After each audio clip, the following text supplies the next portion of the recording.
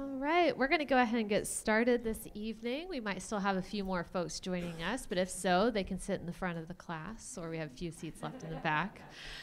Welcome everyone to Atlanta History Center. I'm Claire Haley, Vice President of Special Projects here for the History Center. It's absolutely my pleasure to welcome you to this author talk featuring Scott Shane. He will be discussing his book, Flee North, A Forgotten Hero and the Fight for Freedom in Slavery's Borderland. I have to make sure I get that subtitle right. It's an absolutely fascinating story that I promise that many of you, or most of you, have never heard. So I'm really excited for you to get to hear more about it this evening. Just a couple of quick things before I introduce tonight's author. We do have the book for sale. I see several of you already holding your copy. If you have not yet purchased your copy, they're available out in the lobby. They're 25% off tonight only as a thank you for being our guest at tonight's event. And Scott will be sticking around afterwards to sign those copies as well. So please go ahead and grab your own. If you have someone that you need to get a gift for, signed books are A+ gift giving, I promise. Yes, Christmas presents, never too early. So we really encourage you to buy a book because it supports the Atlanta History Center being able to offer these programs, and of course supports hardworking authors as they go on book tour. One more thing, if you do have a cell phone in your pocket or your pocketbook or your purse or wherever it is, if you don't mind just making sure that it's on silent, we would really appreciate that, just so that we have an uninterrupted program this evening, along with making sure that these curtains are closed so that the camera picks up a better picture. All right, I'm going to introduce tonight's author and then turn it over to him because I know he has a lot of interesting things to tell you about tonight. Scott Shane was a reporter for 15 years at the New York Times. He was twice a member of teams that won Pulitzer Prizes. Before that, he was at the Baltimore Sun for 21 years. His two previous books, Dismantling Utopia, which was a first-hand account of the collapse of the Soviet Union, and his latest before this one was Objective Troy, which was a story of an American terrorist killed in a drone strike on orders of President Obama. In 2019 and 2020, he was a fellow at the S&F Agora Institute at Johns Hopkins University, where he taught courses on media and the Russian attack on the 2016 presidential election. And tonight's book, of course, is about an abolitionist story prior to the Civil War, so he's covered a little bit of everything. I'm really excited for him to be visiting us from Baltimore tonight. We're so appreciative of your trip to Atlanta. So please join me in welcoming Scott Shane.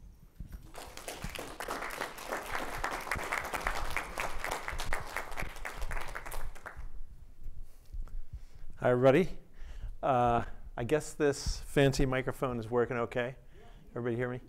Okay, so thank you, Claire, and thanks. She gave me, me and my wife, Francie, who's right over there, a terrific tour of the Atlanta History Center, which is pretty amazing. I don't think I've ever been in a history museum this good.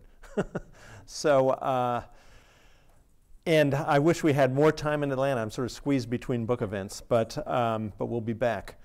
So, and one reason is this is my native state. I was actually born in Augusta. Unfortunately, I only hung around for about a year, so my memories are a little fuzzy at this point. But anyway, it's great to be here, and I really appreciate your coming out. So, and this is, let me see, did I turn this on? Let's see. No, I will though. There we go. This is the clicker. So I'm going to talk a little bit before I start showing slides, and then I'll pause a few times during the slides. And you guys are really sort of aboard the shakedown cruise, because this is only it's my third book event and the second time I've shown slides. So, and I bulked them up a little bit today. It's unfortunate that from the 1840s, it's a little tough to get everything you need. In terms of visuals, I have three main characters, and there's a pen and ink sketch of one of them. And the others, I don't know what they look like. So in this talk, I'm going to introduce those three major characters, two good guys and a bad guy. Every book has to have a bad guy. And I'm sorry to say the bad guy was from Georgia. And I'll talk about the two big themes of the book, which are basically the Underground Railroad and the domestic slave trade. And, but to start with, before we kind of get into that, I want you to imagine for a moment a little girl 5 years old who's enslaved in Washington, D.C. She is the property of a physician named William Gunnell. And she's been given a job, even though she's 5 years old, and the job is to stay awake in the bedroom of her enslavers all night, every night, and sit up beside the baby's cradle, and if the baby makes a sound, start rocking the cradle. And which is really kind of a poignant story that stays with me. The next thing that happens is her parents decide they're going to join basically a mass escape attempt. And one of the big problems they face is they have to get her out of that bedroom in the middle of the night when they're planning to take off without waking the couple who are in the bed, a few feet away. And the mother of the 5-year-old manages to pull that off, and they walk across D.C. in the middle of the night. It's past the curfew for African Americans, which was 10 p.m., and they go to a kind of meeting point for 15 people who are going to try and escape. And they discover that the people who are organizing this, who are two of my characters, have not managed to get the wagon and team of horses that they need. So then they have to be kind of parceled out to sheds and barns and attics around the city for 24 hours while these guys get their act together and get the wagon and the horses. But that happens. But of course, by then, these people come from several different households. Their disappearance has made a big impression. And so the slaveholders are, comparing notes and beginning to send search parties to the north, slave catchers, people looking for rewards. And so they assume, understandably they assume that the wagon or the people who are escaping have taken off the night that they disappeared. They don't know about this hiccup that delayed things for 24 hours. Anyway, the wagon takes off the next night, and it's heading north, and it's somewhere north of Baltimore when the axle breaks, and they pull off into a clump of trees. And just at that moment, they watch a big party of bounty hunting slave catchers headed south, having not found any trace of them on the road north. So the broken axle kind of saved the day, and the next they're heard from, they're sending a message from Troy, New York. So that is just one of the poignant stories from my research of slavery in the 1840s, basically in the mid-Atlantic, which I refer to as slavery's borderland because it's so close to the border of Pennsylvania, and we'll talk about that. And sometimes people think of the history of slavery as unremittingly grim, and it often is. But there are these stories of bravery and daring and sometimes victory that are mixed up in there. And this book is actually full of such victories. So this book, I just want to tell you a little bit about the origin of the book. So it really began about 25 years ago. I was living in Baltimore. We still live in Baltimore, and we had lived in the city for a number of years, and I thought I kind of knew the history as a reporter. And we spent a lot of time, as many people did and still do, hanging out around Baltimore's Inner Harbor. I don't know, raise your hand if you've been to Baltimore's Inner Harbor. There's a bunch of you. Okay, so it's a very pleasant place, especially at that time. We would push our little kids in strollers, and we'd buy fudge, and the baseball stadium was nearby, and so it was a very pleasant place to spend a summer afternoon, a summer evening. And then I came across the fact that Baltimore's harbor had been the locus, a major port in the domestic slave trade from about 1810 to the Civil War. And the slave dealers, the slave traders, had their so-called slave jails, their private jails, all around the harbor. And then I kind of learned about the dimensions of the domestic slave trade. We'll get into this later. And it just was shocking to me. And I believe it was in 1998, towards the end of 1998, and we're having a meeting at the Baltimore Sun about what we wanted to do in '99, the next year. And I said, I want to write something about slavery. And I think I got some eye rolls from the editors who were kind of like, you know, we actually tend to focus on current events. And, but anyway, I persuaded them and wrote a long story about the slave trade at Baltimore's Inner Harbor at the time. And I always wanted to return to that subject because, you know, I'll share some things with you about what really made me horrified and fascinated by it, and also because I felt then, and I feel today, that very few Americans really understand the scale and nature of the domestic slave trade. So anyway, I quit my day job at the New York Times at the end of 2019. No one told me there was going to be a pandemic. And so I started rooting around the history of slavery in our region, and looking for a story initially in the slave trade. But virtually all the people being sold south were illiterate. The slave traders were literate but not literary. They didn't, you know, write books and journals and things about their trade. And so it was kind of hard going. I couldn't find characters. I couldn't find a story.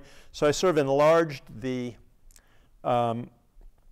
my circle of research and started looking at other people. I heard about a guy who'd been imprisoned, an abolitionist who'd been imprisoned at the Maryland Penitentiary, and started looking at him. Anyway, so I was led to the good guys, and thank God, actually, because to spend 3 years just on the slave trade would have been kind of depressing. And on the bad guy, who I will tell you about, it would have been tough.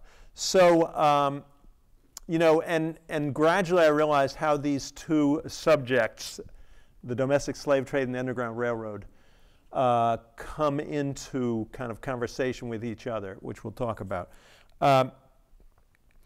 And so now I want to introduce you to these characters. The guy who became the most important character in the book is, his name is Thomas Smallwood. And I'll tell you a little bit about him. He's, let's see. So I do not have an image of him. But his signature is very appropriate for a reason I'll explain. He was born in slavery in Bladensburg, Maryland, which is right outside D.C., in 1801, and he was taught to read and write basically by his enslaver, who happened to be a minister who worked at a lumber yard, but who was pretty hostile to slavery. But he could not free Thomas and his sister because of a complicated inheritance thing, which was not uncommon. Thomas and his sister had been inherited by this guy, John Ferguson's second wife, and ownership was shared with her children from a previous marriage.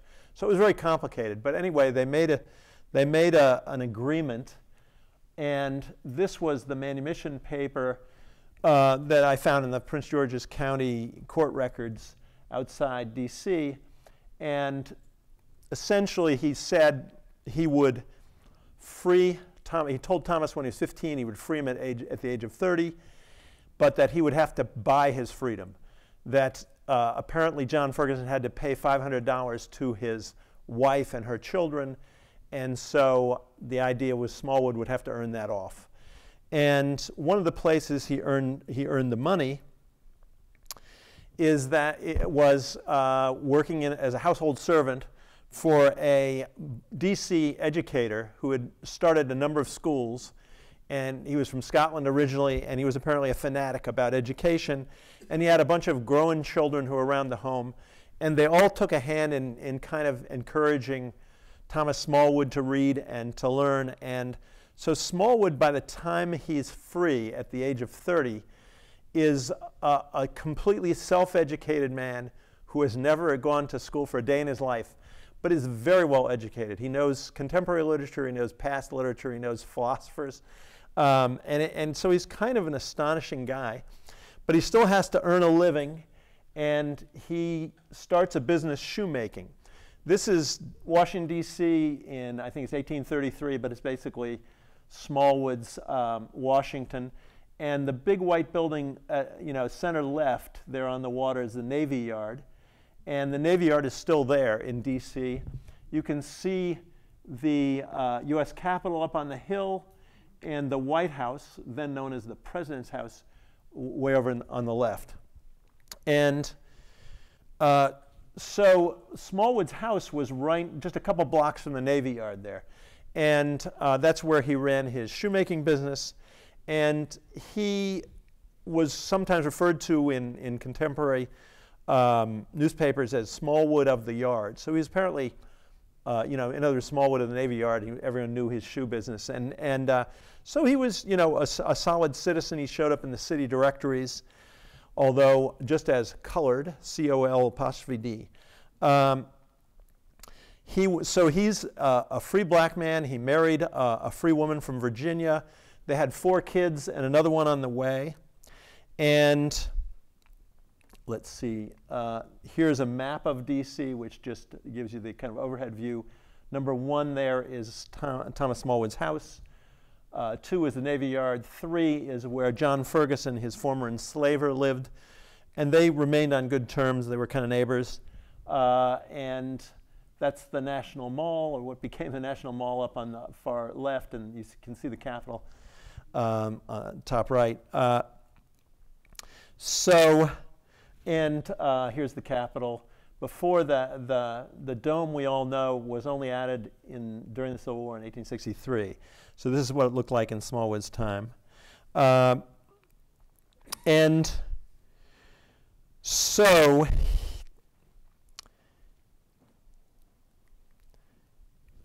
he gets involved as a free man in his 30s. He gets involved in the debate over colonization.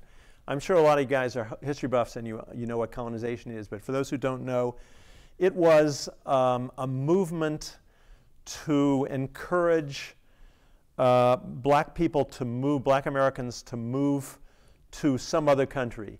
In the Caribbean or in West Africa usually, and the sort of major country of destination was Liberia, which was actually founded by the American Colonization Society. And so the idea was to encourage people, more or less to give up on the United States and make a new start somewhere else. And Smallwood got very entranced by this and was very involved in the debates over it. And he supported it for a number of years. He had some friends who were, a friend who trained as a pharmacist and opened a pharmacy in Liberia and would come back and go on the lecture circuit and try and encourage other African Americans to move to Liberia.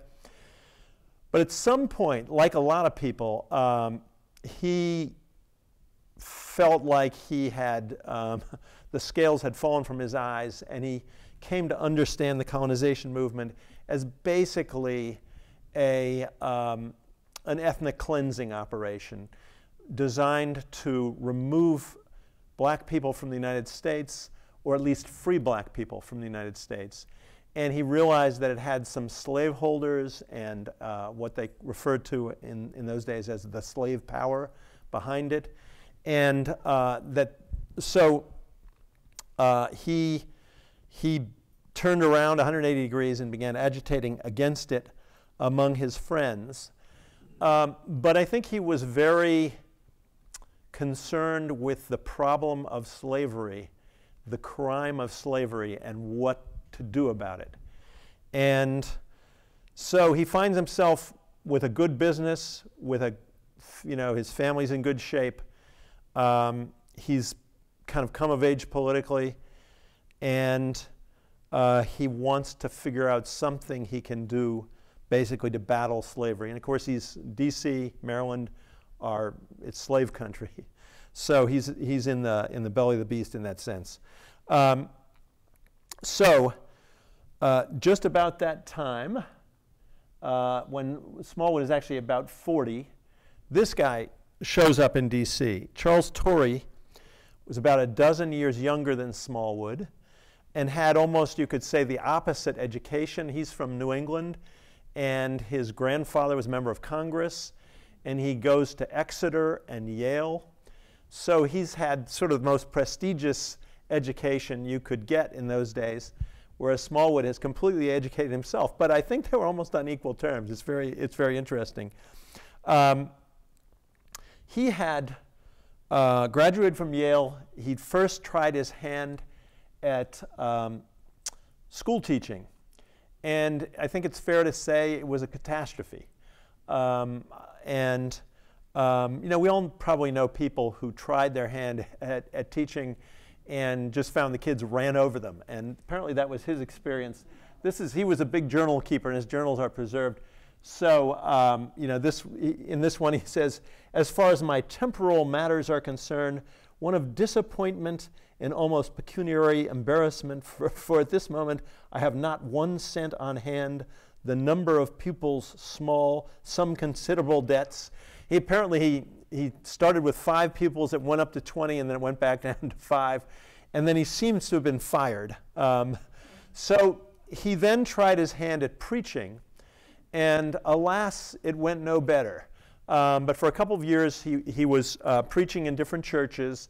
I found a record of a parishioner who described him as a miserable preacher. So things weren't going so well for him, but at the time, at that time, he got extremely interested and active in the anti-slavery movement. And this is really where he caught fire. So he's a guy who had sort of screwed up at 2 professions, and then he finds himself really passionate about something, and I guess doing all right. He went on the lecture circuit, and he had a big fight with William Lloyd Garrison over the direction of the abolition movement, and he and his buddies split off with Garrison, started their own newspaper, their own organization. And at that point, he decides, he comes up with another scheme, and in a way another profession. He decides he's going to move to Washington, and he talks to a bunch of small abolitionist papers around the North and says, I will be your Washington correspondent, and I will send dispatches about Congress and the debates over slavery. And he actually signs up a bunch of them. And so in late 1841, he moves to Washington, and he instantly sort of stumbles upon his first big story. So he's trying his hand for the first time as a journalist. And he learns that a slaveholders' convention is taking place in Annapolis, the Maryland capital. And so he decides he's going to go essentially confront the slaveholders, or see what they're up to, write dispatches about the terrible slaveholders for his papers. And he shows up there, but very quickly they spot him, they tell him he needs to leave, but instead he goes up in the gallery, and then they start shouting at him, and he's surrounded and kind of manhandled, and pretty soon he's out on the streets of Annapolis being trailed by a mob of angry people who are trying to argue whether they should lynch him or tar and feather him.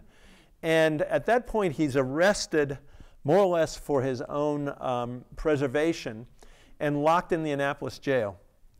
And in the Annapolis jail he is incarcerated just for a few days, but with 2 black families who are awaiting a verdict, a court verdict basically, on whether they're going to be sold south from somebody's estate. And so he learns a whole lot from them. And he writes about this whole experience for the Northern papers, and of course he's the star of his own show. So this is a little patch from his article about what he refers to somewhat grandly as the pledge made in Annapolis jail. And, I will not cease to talk, write, preach, pray, and vote against slavery till there is no slaveholder in any church or any slave in our land. And so, he was a young guy, he was 28, but a little full of himself, but very passionate about the anti-slavery cause. So the next thing that happens is, this is Mrs. Paget's boarding house. An ad in one of the Washington papers. And there she's trying to attract the students arriving in the city. But Charles Torrey boarded with Mrs. Paget. So he's hanging out in her boarding house. And Thomas Smallwood's wife did the laundry for Mrs. Paget's boarding house. And Smallwood has been reading about Torrey's adventures and is sort of intrigued by this crazy white man who would go to this slaveholders convention and get locked up and everything. So he asks his wife to introduce them. And so they're introduced right at the beginning of 1842. And, when you think about this meeting, these guys are opposites in many ways. They kind of meet across the chasm of race, of course, but they're also of different generations. They're 12 or 13 years apart. And one, again, is a Yale graduate. The other is self-educated. One was born in slavery. One was born into a somewhat prominent family. But they have reached a stage kind of in their own thinking where I think they really connect. And I think it has to do with the difference between talk and action. So Thomas Smallwood has been in a lot of overheated Washington, D.C. meeting rooms, arguing about colonization with his fellow African Americans. And Charles Torrey has been in a lot of probably less overheated meeting rooms in New England, talking about abolition and arguing about the abolition movement. And you get the feeling that both of them are a little bit sick of talking about this, and they want to do something about it. So they come up with a scheme, and the scheme is to assist escapes, to encourage escapes and assist escapes. And I'd say three things set them apart from some of the, of course, people have escaped from slavery in every country where slavery has existed. There's nothing new about that, but some things set them apart. One is, especially at the beginning, they're not content to just let people decide they want to take off and assist them. They're actually, Smallwood is going out and essentially going to people. D.C. is a small town at this point, 23,000 people. He knows everybody. So he's going and talking to his enslaved friends and saying, you ever think about moving north? And so the law at the time prescribed 6 years in prison for enticing an enslaved person to flee. And so it was highly illegal, highly risky, but he was encouraging people, recruiting people essentially. The other thing that set them apart was they didn't want to do it in ones and twos if they possibly could. They wanted to do it by the wagon load. So they were trying to get 10, 15, even 20 people, men, women, and children, pack them into a wagon, cover the wagon, disguise it some way, and wait till the middle of the night and just take off. And that was basically their operation. They would try to make it to, if they were leaving from D.C., they started later, there were escapes from Baltimore as well and the surrounding counties, but if they were leaving D.C., they'd try to make it to a safe house around Baltimore the first night. The second night, they'd try to make it across the Susquehanna, and the third night, they'd make it into Pennsylvania, and as Smallwood puts it, into the hands of the Quakers. The Quakers would help the people get to Philadelphia, and after that was usually on trains and steamboats. So part of their effort was to raise the money to buy the tickets to send people farther north. And I should say that there was a big debate in the abolition community at the time as to whether to encourage people who had fled slavery, encourage them to stop on American soil, often in New York, or to keep going and cross the border into Canada, which of course was the British Empire. British Empire had abolished slavery in 1833 and was much, much safer. You know, even in New York, you were not necessarily safe from the slave catchers. So some people said that they should be encouraged to stay on U.S. soil and, you know, support the abolitionist cause. A lot of formerly enslaved people went on the lecture circuit and talked about what it had been like, you know, under slavery. But Smallwood was of the opposite camp. He just never trusted that it would be safe for anybody who had fled slavery to stay on U.S. soil. So he was always telling people, you know, cross the border into Canada, cross Lake Ontario. And so some of the signs of what they were up to. This is not from my book, but I couldn't keep myself from putting this in there. This is actually from 1809. And it's a poster, a reward poster. But one of the paradox of runaway ads, which I've read a whole lot of for this book, is that they are often describing their enslaved workers in very complimentary terms, and terms that suggest they might do very well out in the world at large, but saying, please drag them back into slavery. And this one just has always struck me. You know, Peter speaks German as well as English, can do a little at blacksmith. There's more to this. He says, I raised him for plantation work, and he does very well at all the plantation skills. But he's also a blacksmith, shoemaking, carpenter, and has some knowledge of making gun barrels, and also plays on the fiddle and fife tolerably well. So you just think this bilingual, you know, jack of all trades who also happens to play 2 musical instruments. And this guy wants him to come back. Well, I don't blame him for wanting him to come back, but I don't think Peter came back. Now, the runaway ads in D.C. and Baltimore begin to show Smallwood and Torrey's handiwork. You know, here are some with some huge rewards. You can basically use a factor of 30 or 35 for these numbers. So these are you know, thousands and thousands of dollars being offered for the return of these folks. But one reason they are, here's a bigger one, an enlargement of one of them.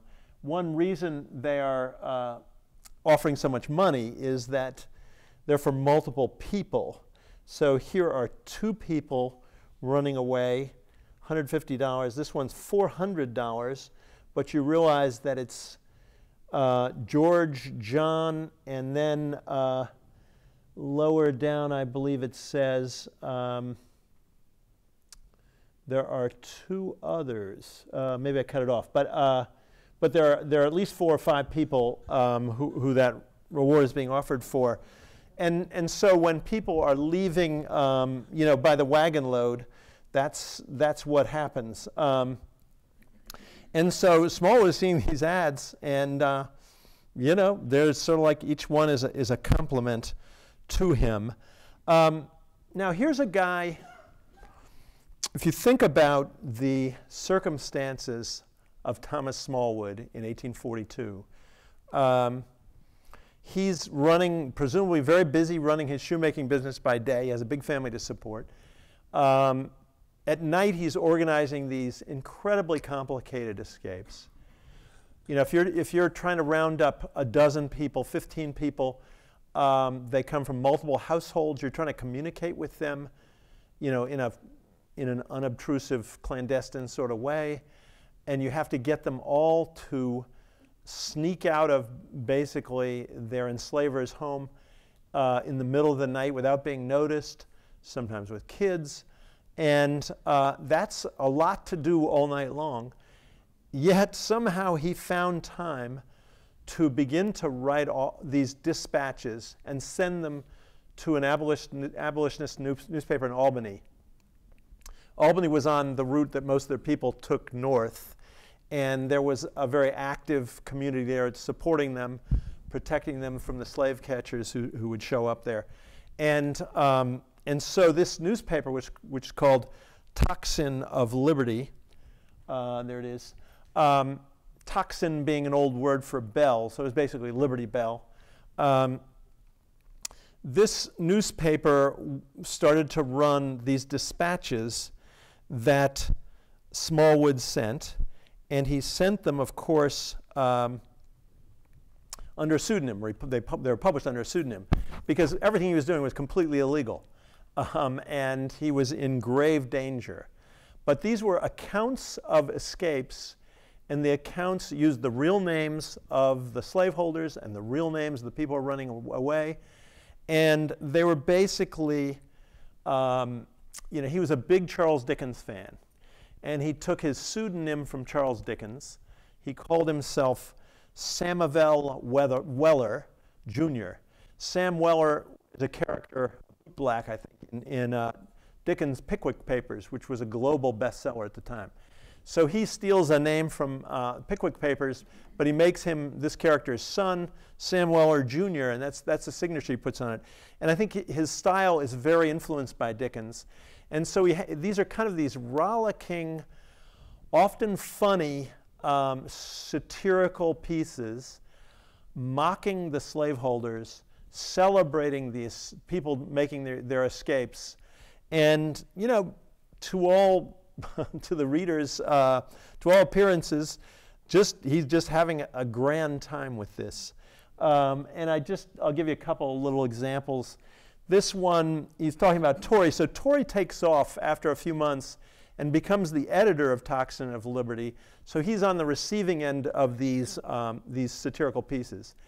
And, in this case, I, Samuel Weller Jr., will continue to scoff at, annoy, and expose the slaveholders in their crooked ways to their perfect mystification and great pain during weeks and months to come, the poor ignoramuses, to think to catch such a weasel as I asleep. So they're wonderful letters, and I put 7 of them in the back as an appendix in the back of this book, but I quote them a good bit. And I think they may be the only real-time account of escapes that exists or that ever existed. And that's because, it was rare and not necessarily that wise to be writing about your escapes. And I don't want to give away this story. I'm trying to avoid spoilers here because reviews have been very kind to this book, and the word thrilling has been used very often. So I don't want to spoil it for you. But anyway, he's having a great time, and I realize I have to speed things up a little bit here. But then, so the next thing I want to talk about is just a fun little research discovery. So I'm reading along through these papers. The papers were stored, the biggest run of this paper that existed, I found, was in a warehouse at the Boston Public Library. It's COVID, the Boston Public Library is completely shut down, and but finally I got somebody on my side on the library staff, and he started agitating to try and get somebody to dig these things up, and eventually after months of back and forth, he tells me they microfilmed them all. So microfilm seems kind of 1950s, but whatever. So I went down to the Boston Library and spent a long day downloading them from microfilm onto a thumb drive, and then months reading them. And so I'm reading one day, and I come across Smallwood saying, as usual, addressing a slaveholder by name, and saying, you're puzzled by the disappearance of your servants. Maybe they left by that underground railroad or steam balloon that one of your police constables, was swearing about the other day. And then later he reveals a little more. So there was a notorious constable in Baltimore, based in Baltimore, worked in Washington a lot too, named John Zell. And like all the early police officers, he made, in that region at least, he made a lot of his money from the rewards paid by slaveholders for the return of runaway people. And so he was keenly aware that a lot of people were escaping from Washington and Baltimore, and he was very frustrated by it, and he couldn't figure it out. So him saying they must be getting away by Underground Railroad is essentially like me saying they must have been abducted by aliens. There were railroads, but there were no Underground Railroads, and so he was just saying, I don't get it, it's impossible, how are they doing it? So after Smallwood mentions that, he then starts riffing on it in a lot of these letters, in most of the letters. And he advises, he's often offering comfort to the slaveholders who are grieving over the loss of their beloved servants. And so he suggests that they go to the office of the Underground Railroad in Washington to inquire what's going on. And he appoints himself here, right? Here I am back to my post as general agent of all the branches of the National Underground Railroad, Steam Packet, Canal, and Foot-it Company. So he's riffing on this from month after month, but I'm thinking, like, have I made a discovery here? Is this really where the Underground Railroad gets its name? And so I look around, and there are a couple of theories from the 1830s about where the Underground Railroad came from, but they don't really hold up to scrutiny. One of them is a guy in the 1860s remembering what he read in a Washington newspaper in 1839. So no, scholars had generally not credited any of those stories, and the official position was we didn't know where it came from. And when the sort of proof was to go into the big 19th century newspaper databases that exist now. I'm sure some of you have used them. Newspapers.com, another one that was very useful was genealogybank.com. And put in the Underground Railroad, or sometimes 4 words, Underground Railroad, which is the way they often wrote it then. And sure enough, all the early uses of Underground Railroad comes from Thomas Smallwood. So he was the guy who named the Underground Railroad. And that has never, he's been basically lost to history. And so no one has ever noted that before. So let's see, how are we doing here? How are we doing? Okay, I'm going to speed through the next little bit. But I have to take you to the bad guy. Hope Slatter, originally from Warren County, Georgia. Later, the sheriff, as a young man, the sheriff of Jones County. He gets introduced to slave trading because as sheriff, of course, you oversee estate sales and disputes and things. So he found himself auctioning off human property in many cases. And he got into the slave trade, and eventually in 1835, he begins visiting Baltimore hotels, and then he sets up shop early in 1837. And for about a decade, he's the dominant player of about half a dozen in the Baltimore slave trade. He's shipping people to New Orleans, accumulating them at his slave jail, which is very near that inner harbor of Baltimore. So I will just run through these rather quickly. Almost every day in the Baltimore Sun, he ran these Cash for Negroes ads. Here's 1840s map of Baltimore. His slave jail is number 1. The basin, as the inner harbor was known then, is number 2. So here's a picture. Amazingly, there was a photographer whose work survived. That's what the harbor looked like in the 1840s. That's a Baltimore street scene from the same year, 1845. And this was his slave jail in 1910, obviously long out of use and clearly being used to store a bunch of junk. But that was where he would accumulate people behind bars until he had a shipload to take to New Orleans. As you probably know, the tragedy of the domestic slave trade, which moved somewhere around probably 750,000 people through the slave traders and 1 million total, because some people were moved with their slaveholders. But 1 million people over about 60 years before the Civil War. And the most tragic part of it was it often separated families. So this is from an anti-slavery book. The gentleman with his hand in the air is being sold. He's saying goodbye to his family. The enslaver is presumably the woman at right, and the slave trader is the guy with the striped pants and the top hat. This is a notable anti-slavery poster, mainly because it's focused on the U.S. Capitol.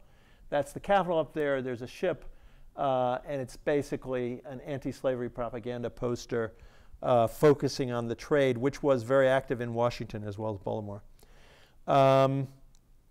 This one I can get to in questions if we want to. But the last point I want to make is how these two phenomenon interrelate. The three characters, their paths do cross. I won't tell you how exactly, but it makes sense to combine these stories.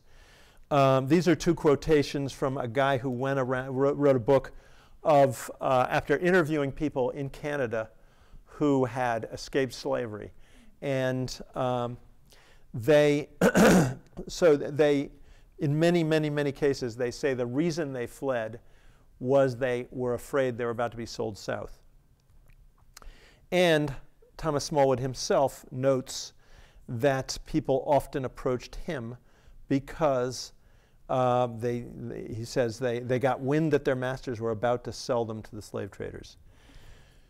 So the last slide here is actually a map from the front of the book, and it's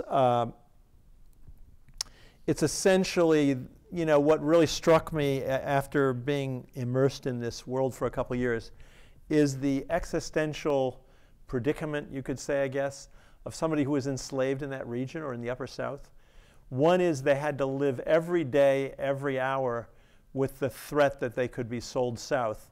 One of Hope Slatter's boys could show up, some money could change hands, shackles would be put on somebody, and they'd be off without even an opportunity to say goodbye. And people were aware of this because it was happening to their neighbors. It was happening all the time. It was a mass operation. And so they had to live with that. But if they were in that part of the country, they also probably knew, that Pennsylvania, a free state, was not that far. So if you were enslaved in Georgia, or let alone Alabama, Louisiana, you could try to flee north, but you had a long ways to go.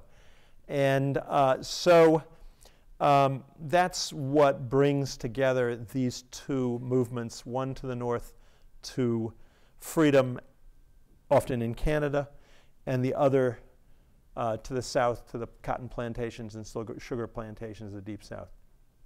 So I will stop it right there, and I welcome any questions. Yes, sir. I was wondering if Ms. Victoria and Mr. Smallwood came into contact with Reverend Douglas at all, being from Baltimore. That's a great question. Now, Douglas took off in 1838.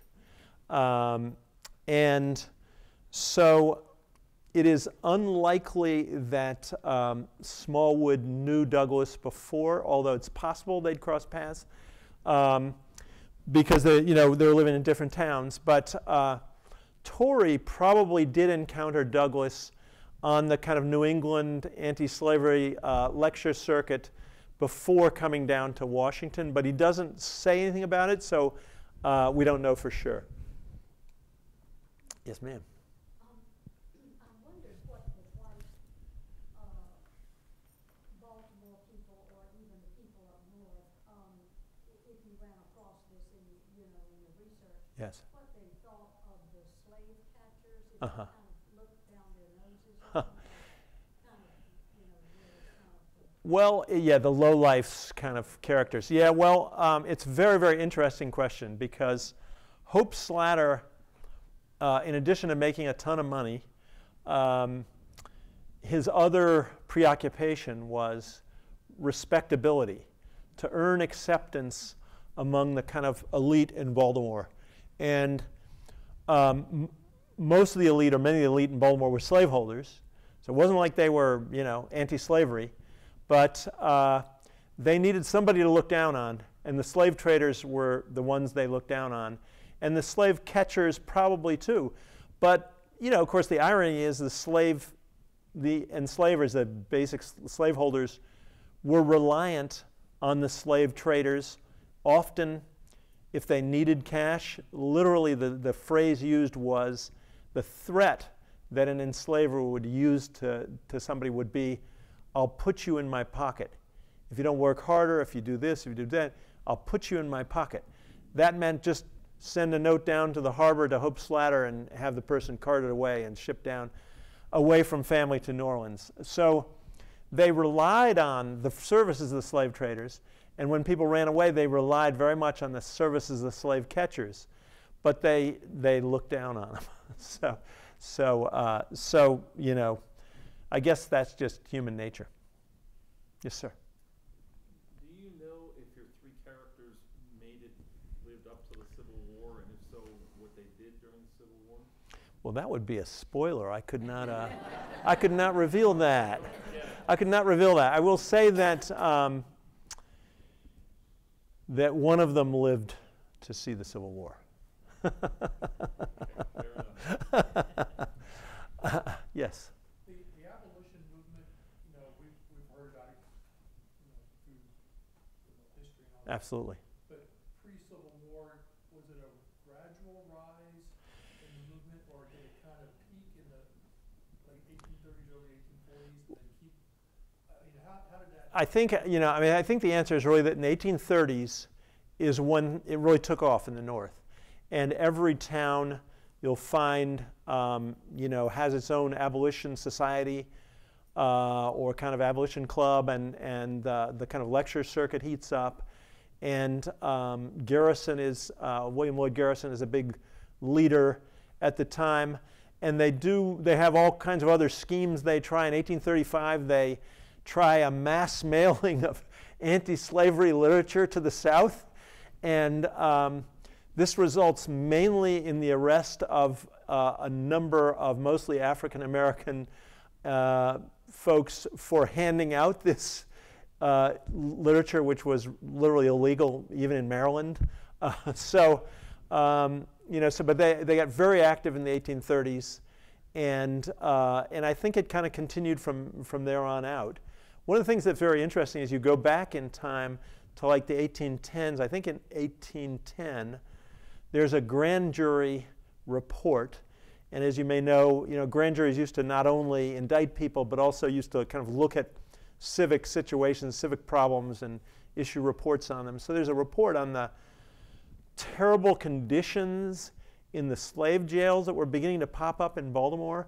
And there's a bunch of citizens saying, we can't put up with this, and men and women thrown in together, and we can't have this in our city. But you know what? They got used to it. And by the 1840s, it was just part of the commercial sector. The ads ran every day, cash for Negroes, and they just got used to it. And so I think the anti-slavery movement kept on going. One other thing I'll say is that it was this region, maybe a little bit in Ohio as well, or around the Ohio River, but especially I think in the Chesapeake region. I describe it as a kind of boiling cauldron, basically because everybody was there. So if you go to Boston in those days, you're never going to meet a slave trader. If you go to New Orleans, you're never going to meet an abolitionist. But there were abolitionists and slave traders and slave catchers and slave holders and free African Americans and enslaved African Americans, and they're all bumping up against each other in this region. So that's one of the things that makes it very, very interesting to write about. Yes? Why New Orleans? Charleston would be a lot closer. Yeah, I guess, that is a great question, and one that I don't really have the best answer, but I think it has probably to do with the demand for labor in the cotton, cotton plantations in the Mississippi Valley, and also the sugar plantations in Louisiana. And so that's where probably New Orleans was closer to the core of the demand for labor. Hope Slatter had what was literally called a showroom in New Orleans, where he would put his property on display. Very well dressed. The men wore top hats, and then they'd be, sent off into these sort of factory farms. Other questions? Yes. What happened to the people who had the broken axle? Well, so the slave catchers gave up. Said they might. I didn't know how. They didn't go this way basically. So they pass by. They repair the wagon and they take off and they make it. They make it. They get away. And in fact, Torrey writes to Smallwood, because Torrey's driving that wagon, and he writes to Smallwood from Troy, New York, "I have arrived here with the chattels," I believe, because they kind of would use the slaveholders' language in an ironic way at times.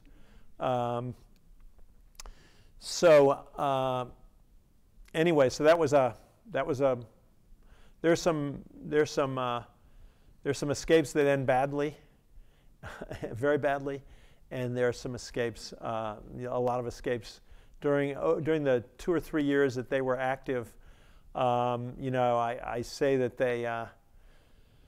their flame didn't burn for long, but it burned pretty bright for a while. So, other folks, yes.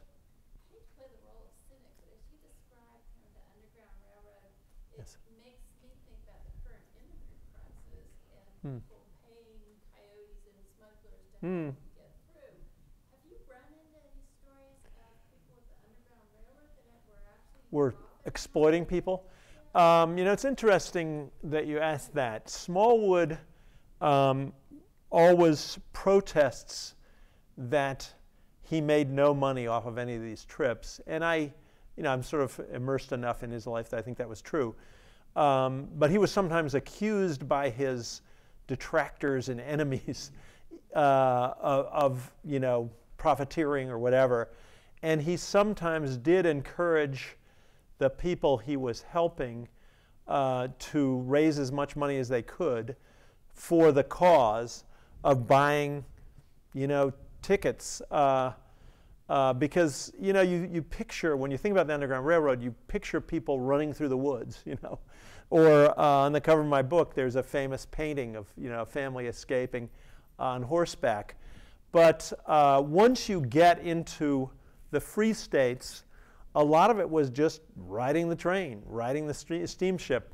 So most of the folks they were helping would make their way to Philadelphia, then usually go to New York by train, and then usually take a steamship up the Hudson to Albany, and then there were various places to go from there, often by canals, and eventually most of them probably made it to Canada.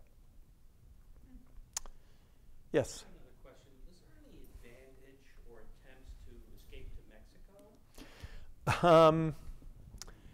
There were some. I don't know a lot about it, but there were some attempts to escape to Mexico. There were also significant numbers of people who fled into the woods and swamps in the Carolinas, probably in Georgia, and who, in some cases, lived for years in wild country where, beyond the reach of the law, basically. But that's a great question. I don't know exactly the circumstances in Mexico. But a lot of these folks, the great bulk of the enslaved population, which was about 3 million when these guys were operating, was, of course, a long ways from Mexico. A long ways from Canada, too, but closer to Canada. Yes? Black Seminoles in Florida. Yes. Big place for people to escape to. Yeah, exactly. Yep. Yes? Do you happen to know if that Charles Torrey was an ancestor of the Torrey family that owned Cumberland Island in South Carolina? I do not know. I mean, his roots are all in Massachusetts. But if, could have been some Tory relatives, later on who were related.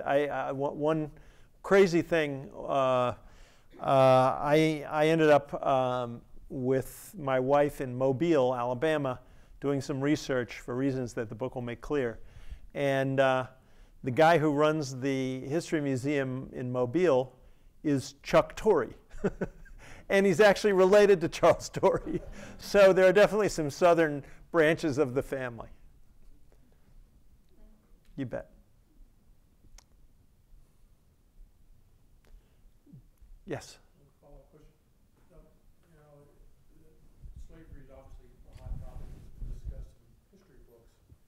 Do you keep abreast of the current history that's being taught? And do you have any opinion on how it's being presented? I don't want to get political, but No, I don't mind getting political. I mean, I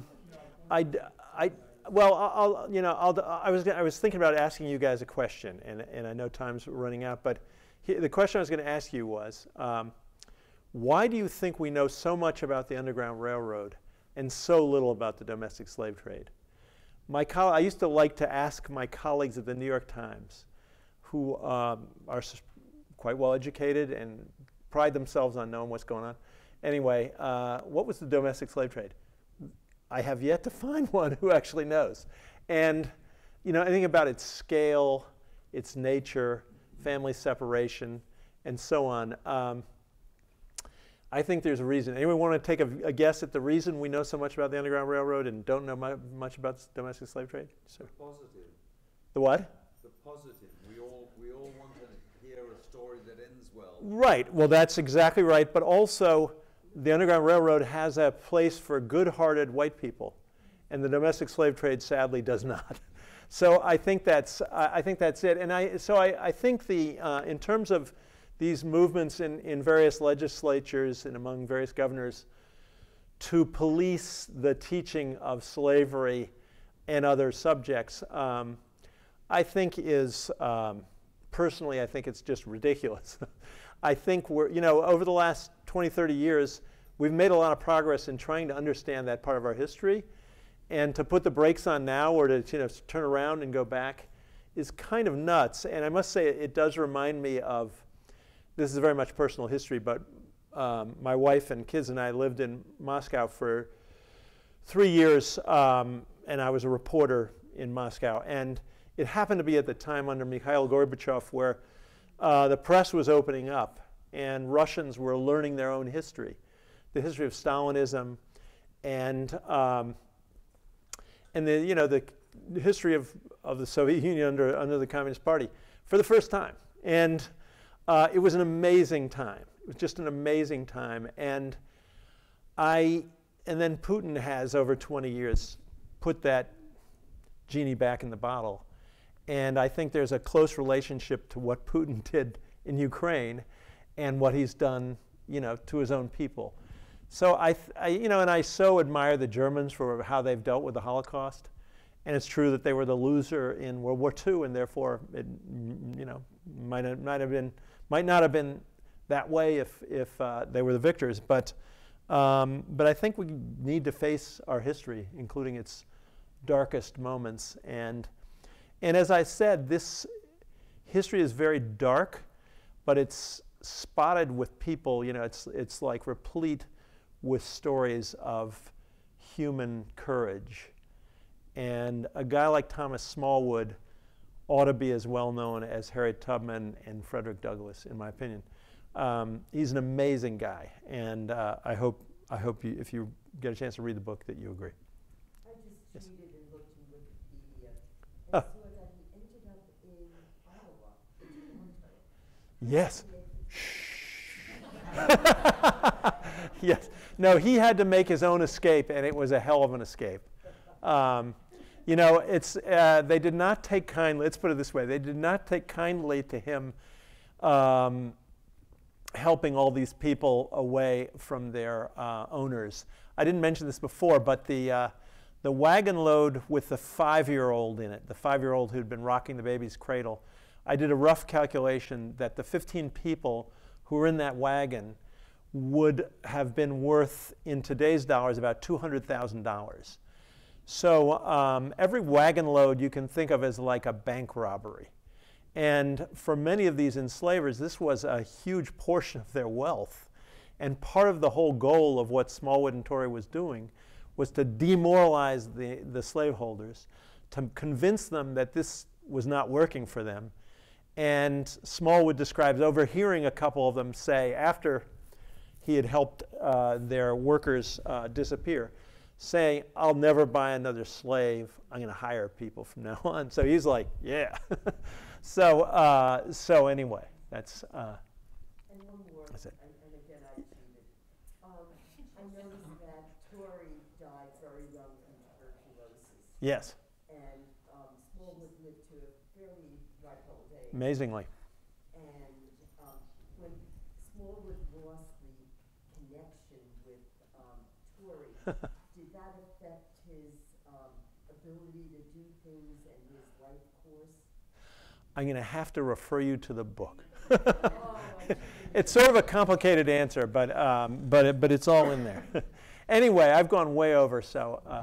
Please join me in thanking Scott Shane for his time tonight. Thank you all. If your interest was piqued by this conversation, there is far, far more in the book than was able to fit into a lecture. It's for sale outside, 25% off. Scott will meet you out at the table to get it signed. Thank you to everyone tonight for braving the traffic and making the time. We really appreciate it. I guess some of you guys were stuck out there in the traffic jam. Yeah. Thanks again, everyone. I'll be out here if anyone has any more questions.